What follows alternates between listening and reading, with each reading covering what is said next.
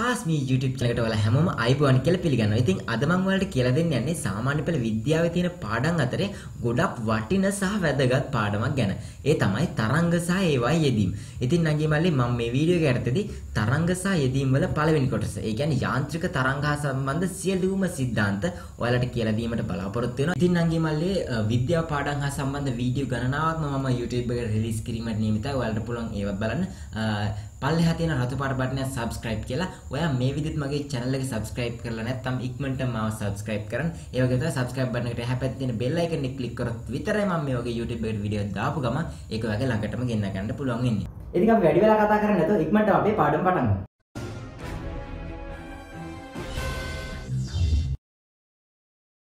හොඳයි නංගි මල්ලි. ඔයාලා මේ දකින්නේ තරංග හා සම්බන්ධ ප්‍රායෝගික උදාහරණ කිහිපයක්.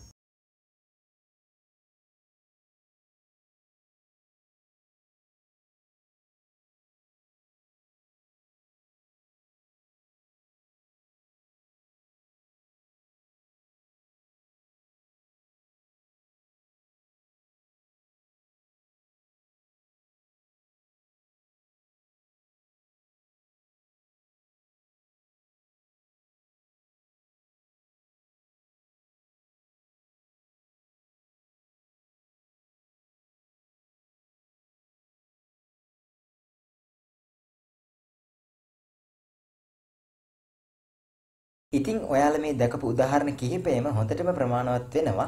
තරංගයක් කියන්නේ මොකක්ද? කොහොමද තරංග සම්ප්‍රේෂණය වෙන්නේ? තරංගය සම්ප්‍රේෂණය වීම සඳහා අංශුමය මාධ්‍යයක් අවශ්‍යද නැද්ද? යන්න වගේ දේවල් අවබෝධ කර ගැනීම සඳහා. ඉතින් අපි දැන් මුලින්ම බලමු කොහොමද මේ තරංගයක් ඇති වෙන්නේ කියලා. අපි දන්නවා නිශ්චල ජලයට ජල බිඳුවක් වැටෙන විට එතන කැළඹීමක් ඇති වෙනවා කියලා. ඒ වගේම ඒ කැළඹීම සිදු වූ ස්ථානයේ සිට සෑම දිශාවකටම ඒ කැළඹීම ගමන් කරන බවත් අපි දන්නවා. ඉතින් මේ විදිහට එක් තැනක සිට තවත් තැනකට කිසියම් මාධ්‍යයක් ඔස්සේ හෝ අවකාශයක් ඔස්සේ ගමන් කරන කැළඹීමක් එහෙම නැත්නම් කම්පනයකට අපි කියනවා තරංගයක් කියලා. ඉතින් මේ තරංගය ඇති කිරීමට පාදක වූ දෙයට කියනවා විද්‍යාවේදී තරංග ප්‍රභවයක් කියලා.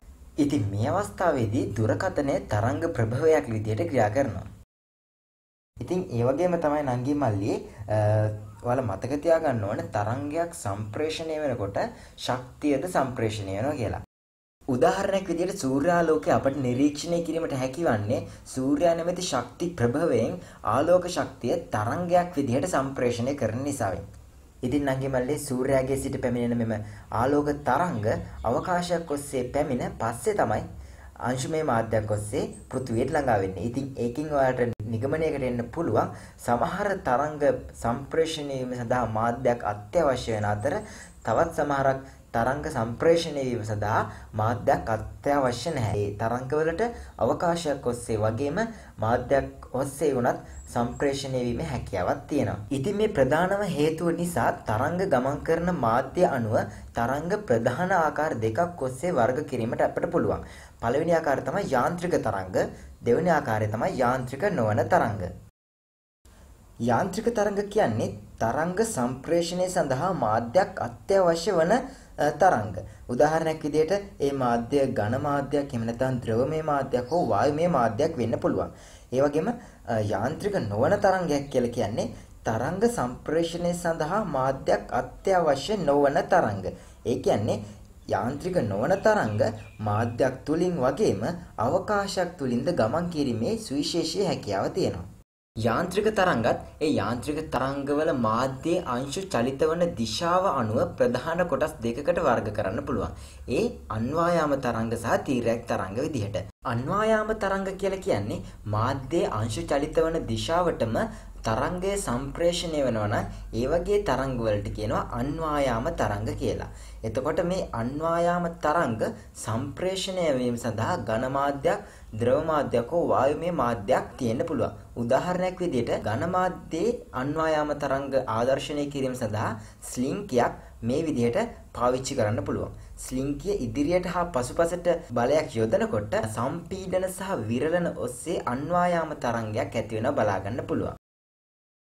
ඉතින් නංගි මල්ලි සරසුලක ක්‍රියාවක් අන්වායාම තරංග ආදර්ශනය කිරීම සඳහා හොඳ උපකරණයක් වෙනවා. ඉතින් මේ දකින්න ආකාරයට සරසුලක් කම්පණය කරලා බෝලයක වැද්දුවන් පස්සේ ඒක චලිත වෙන ආකාරය ඔයාලට බලා ගන්න පුළුවන්.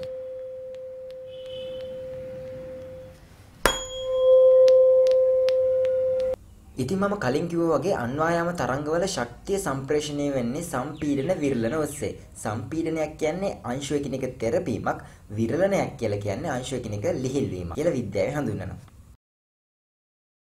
ධ්වනි තරංග කියන්නේත් අන්වායාම තරංග සඳහා තවත් හොඳ උදාහරණයක් කියලා ඔයාලා මතක තියාගන්න ඕන.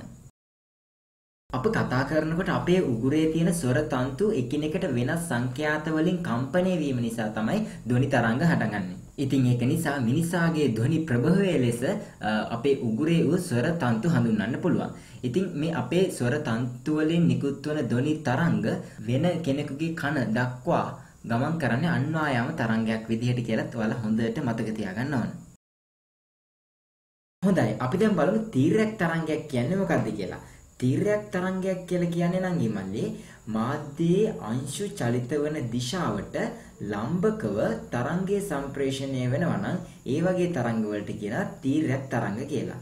ඉතින් ස්ලිංකියක් ඉහළට සහ පහළට චලිත කිරීම මගින් පරීක්ෂණාගාරයේදී තීරයක් තරංග ආදර්ශනය කිරීම සිදු කරන්න පුළුවන්. එතකොට මාධ්‍යයේ අංශු ඉහළ පහළ ගමන් කරනකොට ඊට ලම්බක දිශාවක් ඔස්සේ තමයි තරංගයේ සම්ප්‍රේෂණය වෙන්නේ. ඉතින් නංගි මල්ලි අපි දන්නවා තරංග ශක්තිය පමණක් සම්ප්‍රේෂණය කරනවා කියලා. ඉතින් ඒක ඔයාලට හොඳින් නිරීක්ෂණය කරන්න පුළුවන්. වම් පැත්තේ ඉඳලා දකුණු පැත්තට මේ විදිහට ජල තීරයක් තරංග ගමන් කිරීමේදී තාරාව ගමන් කරේ ඉහළ පහළ පමණයි. ඒ කියන්නේ මාධ්‍යයේ අංශු ගමන් කරේ ජල තරංග ගමන් කරන දිශාවට ලම්බක දිශාවක් ඔස්සේ. හොඳයි නංගි මල්ලි අපි දැන් බලමු තීරයක් තරංගයක පැතිකඩක්. ඉතින් ඔයාලා මේ දකින්නේ තීරයක් තරංගයක් කොහොමද ප්‍රස්ථාරගත කරන්නේ කියලා. ඉතින් සාමාන්‍ය පෙළ විද්‍යා විෂයයටදී ඔයාලට තේරෙන්නේ නංගි මල්ලි මෙන්න මේ ආකාරයේ සයිනාකාර රටාවක් සහිත ප්‍රස්ථාරයක් තමයි තීරයක් තරංග සඳහා. ඉතින් අපි දැන් බලමු මේ තීරයක් තරංග හා සම්බන්ධ භෞතික රාශි මොනවද කියලා. ඉතින් මුලින්ම අපි එකකින් ඉගෙන ගන්නවා මොකද්ද මේ තරංග ආයාමයක්. එහෙම නැත්නම් ලැම්ඩා කියන්නේ මොකද්ද කියලා. තරංග ආයාමය කියන්නේ තරංග චලිතයට සහභාගී වන එක් අංශුවක සිට එම චලිත ස්වභාවයම පවතින ආසන්න අනෙක් අංශුවට ඇති දුර තරංග ආයාමය ලෙස හැඳින්වෙනවා. ඒ කියන්නේ නංගි මල්ලි තීරයක් තරංගයක සහභාගී වන කිසියම් අංශුවක පිහිටීම සහ එහි චලිත ස්වභාවය පෙන්වන ඊළඟ ආසන්නතම අංශුවට තියෙන දුරට එහෙම නැත්නම් දිගට කියනවා තරංග ආයාමය කියලා.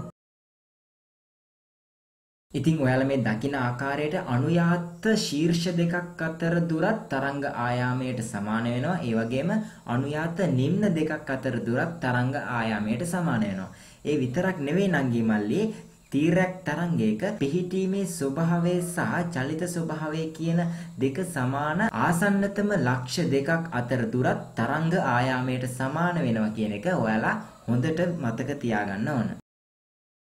හොඳයි අපි දැන් බලමු තරංගයක විස්තරය කියන්නේ මොකක්ද කියලා. තරංග චලිතයට සහභාගී වන අංශු විසින් මධ්‍ය පිහිටුමේ සිට සිදු කරන උපරිම විස්ථාපනය තරංගයේ විස්තරය ලෙස හඳුන්වනවා. හොඳයි මම දැන් කාලය සමානයි a වල ඉඳලා b දක්වා වූ මෙන්න මේ චලිත කොටස සලකනවා. සමස්ත කාලය පුරාවටම බැලුවොත් මේ චලිත කොටසට හා සමාන චලිත කොටස් තමයි අපට දක්නට ලැබෙන්නේ. ඉතින් කාලය සමානයි a වල ඉඳලා b දක්වා වැඩිවීමට අදාළ මෙන්න මේ චලිත කොටසට මම කියනවා දෝලනයක් කියලා. දෝලනයක් වෙන්නේ නංගි මල්ලි කාලයක් තිස්සේ එකම චලිත කොටස දිගින් දිගටම වෙනවා නම් ඒ එක චලිත කොටසකට කියනවා දෝලනයක් කියලා. ඉතින් එක දෝලනයක් සඳහා ගත වන කාලයට කියනවා තරංගයේ ආවර්ත කාලය කියලා. ඉතින් ඒ වගේම තමයි නංගි මල්ලි තරංගයේ වූ කිසියම් අංශුවක් විසින් තප්පර එකකදී කරන දෝලන සංඛ්‍යාවට කියනවා ඒ තරංගයේ සංඛ්‍යාතය කියලා. ඇත්තට මේ සංඛ්‍යාතය කියලා කියන්නේත් ආවර්ත කාලයේ පරස්පරයටම තමයි. ඒ කියන්නේ සංඛ්‍යාතයේ සමානයි 1ට ආවර්ත කාලය. ඉතින් මේ සංඛ්‍යාතය මැනීම සඳහා අපි SI ඒකකයක් විදිහට පාවිච්චි කරන්නේ හර්ට්ස් කියන සංකේතය. එතකොට මේ හර්ට්ස් කියන එකේ තේරුම තමයි නංගි මල්ලි තත්පර එකකදී සිදු කරන දෝලන වාර ගණන කියන එක. හොඳයි අපි දැන් බලමු මේ තරංගයක වේගය කියන්නේ මොකක්ද කියලා. තත්පර එකකදී තරංගයේ ගමන් ගන්නා දුර තරංගයේ වේගය කියලා අපිට හඳුන්වන්න පුළුවන්. ඒ කියන්නේ තරංගයක් එක ආවර්ත කාලයක් තුළදී තරංග ආයාමයට සමාන දුරක් ගමන් කරන නිසා අපට කියන්න පුළුවන් තරංගයේ වේගය v සමානයි ලැම්ඩා බෙදීම t නොහොත් ඒක සුළු කරාට පස්සේ අපිට කියන්න පුළුවන් v සමානයි f ලැම්ඩා කියලා. ඉතින් නංගි මල්ලි සාමාන්‍ය පෙළ විභාගෙදී මේ සූත්‍රය ගොඩක් වැදගත් වෙනවා ගණන් හදන්න. ඒ නිසා හොඳට මතක තියාගන්න තරංගයක වේගය v සමානයි f ලැම්ඩා කියන සූත්‍රය මගින් ලබා ගන්න පුළුවන් කියන එක.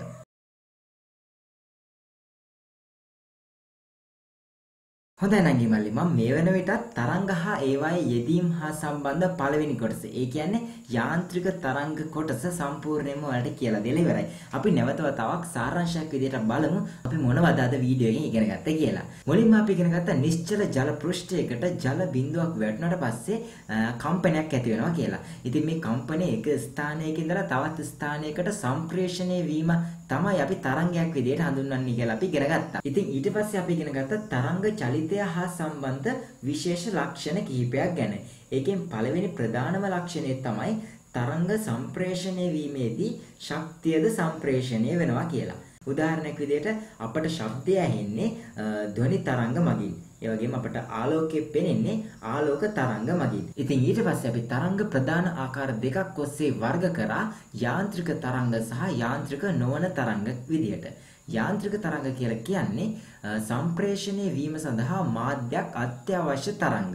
ඒ වගේම තමයි යාන්ත්‍රික නොවන තරංග කියලා කියන්නේ සම්ප්‍රේෂණය වීම සඳහා මාධ්‍යයක් අත්‍යවශ්‍ය නොවන තරංග. ඒ කියන්නේ මාධ්‍යයක් තිබුණත් මාධ්‍යයක් නොතිබුණත් සම්ප්‍රේෂණය වීමට හැකියාවක් තියෙන තරංග තමයි යාන්ත්‍රික නොවන තරංග කියලා කියන්නේ. ඊට පස්සේ අපි යාන්ත්‍රික තරංගත් ප්‍රධාන ආකාර දෙකක් ඔස්සේ වර්ග කරා අන්වායාම තරංග සහ තීරයක් තරංග විදියට. ඉතින් ඊට පස්සේ අපි තීරයක් තරංගයක පැතිකඩ සම්බන්ධව අපි සම්පූර්ණ අවබෝධයක් ලබා ගත්තා. ඒ යටතේ අපි මුලින්ම ඉගෙන ගත්තේ තීරයක් තරංගයක තරංග ආයාමය කියන්නේ මොකක්ද කියලා.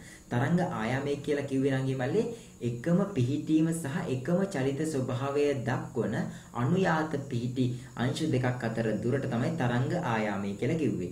ඉතින් මේ තරංග ආයාමය අනුයාත ශීර්ෂ දෙකක් අතර දුරට සමාන වෙනවා. අනුයාත නිම්න දෙකක් අතර දුරට සමාන වෙන බව විශේෂ අවස්ථා දෙකක් යටතේ අපි මතක තියාගත්තා. ඉතින් ඊට පස්සේ අපි ඉගෙන ගත්තා තරංගයේ විස්තරය කියන්නේ මොකක්ද කියලා. තීරයක් තරංගයක වූ කිසියම් අංශුවක් මධ්‍ය පීඨමේ ඉඳලා ලබා ගන්නා උපරිම විස්ථාපනයට කිව්වා ඒ තරංගයේ විස්තරය කියලා. ඉතින් ඊට පස්සේ අපි ඉගෙන ගත්තා නංගි මල්ලේ දෝලනයක් කියන්නේ මොකක්ද කියලා. දෝලනයක් කියලා කියන්නේ කාලයත් සමග එකම චලිත ස්වභාවයක් පෙන්වනවා නම් ඒ එකම චලිත ස්වභාවය පෙන්වන චලිත කොටසට අපි කිව්වා දෝලනයක් කියලා. ආවර්ත කාලය කියලා අපි ඉගෙන ගත්තේ නංගි මල්ලියේ එක දෝලනයක් සිදු කිරීම සඳහා ගතවන කාලයට. ඒක තප්පරයකදී සිදු කරන දෝලන සංඛ්‍යාවට අපි කිව්වා දෝලන සංඛ්‍යාතය කියලා. දෝලන සංඛ්‍යාතයේ මනින SI ඒකකය හර්ට්ස් වලින් හඳුන්වනවා කියලා අපි ඉගෙන ගත්තා. ඉතින් ඊට පස්සේ අපි අවසානට ඉගෙන ගත්තා තරංගයක වේගය කියන්නේ මොකක්ද කියලා. තප්පරයකදී තරංගය ගමන් ගන්නා දුරට තමයි නංගි මල්ලි අපි තරංගයේ වේගය කියලා කිව්වේ.